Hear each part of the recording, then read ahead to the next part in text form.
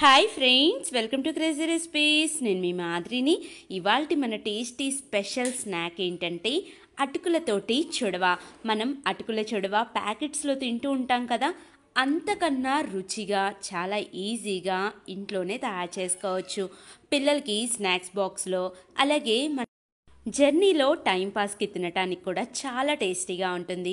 ముందుగా దీన్ని తయారు చేసుకుంటానికి స్టవ్ మీద మనం ఇలాగా ఒక వెడల్పాటి మందపాటి బాండిని పెట్టుకుని వేడి చేసుకోవాలి. ఇక్కడ నేను ఒక కప్పు అటుకుల్ని తీసుకున్నానండి. ఇవి సన్న అటుకులు. మనకి పోహా అని అడిగితే ఏ సూపర్ మార్కెట్లో అయినా లేకపోతే కిరాణా షాప్స్లో అయినా అవైలబిలిటీలో ఉంటాయి. దీనికి సన్న అటుకుల్ని మాత్రమే తీసుకొని ఈ బాండీలోకి వేసుకొని 2-3 నిమిషాలు ఇలాగే వేయించుకోవాలి. అంటే అటుకులు మనకి క్రిస్పీగా రావాలి, అప్పుడే తినేటప్పుడు చాలా రుచిగా ఉంటాయి.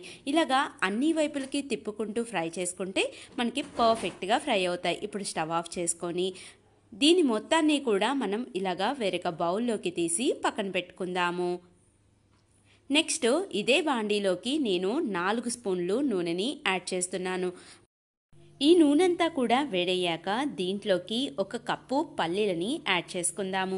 ముందుగా ఇక్కడ నేను పల్లీలను వేస్తున్నానండి, ఎందుకంటే పల్లీలు వేగటానికి మనకి కొంచెం టైం ఎక్కువ పడుతుంది. ఈ పల్లీలన్నీ కూడా 60% వరకు వేగేలాగా చూసుకోవాలి. పల్లీలన్నీ కూడా పూర్తిగా వేగకూడదండి.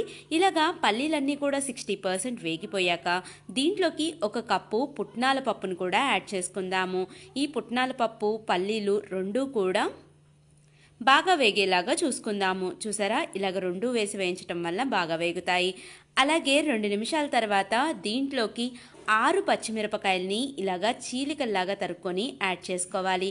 ఈ పచ్చిమిరపకాయలన్నీ కూడా బాగా వేగాలి.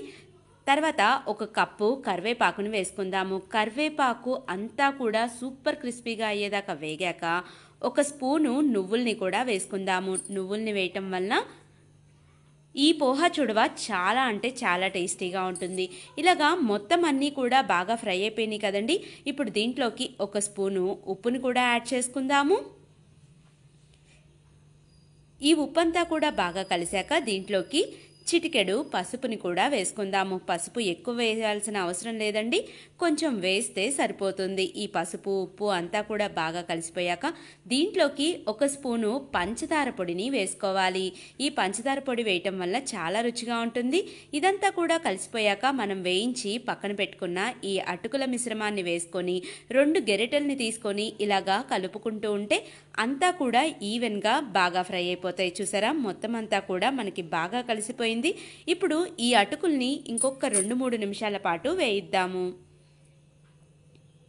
ఇలాగా అటుకుల్ని మొత్తం అంతా మిశ్రమంలో వేయించటం వలన చాలా రుచిగా ఉంటుంది. Last and final stove off చేసేసుకొని సర్వింగ్ బౌల్ సర్వ్ చేసేసుకోవటమే. చూసారా, ఎంతో ఈజీ అయిన అటుకులతోటి చుడవ తయారైపోయింది కదండి.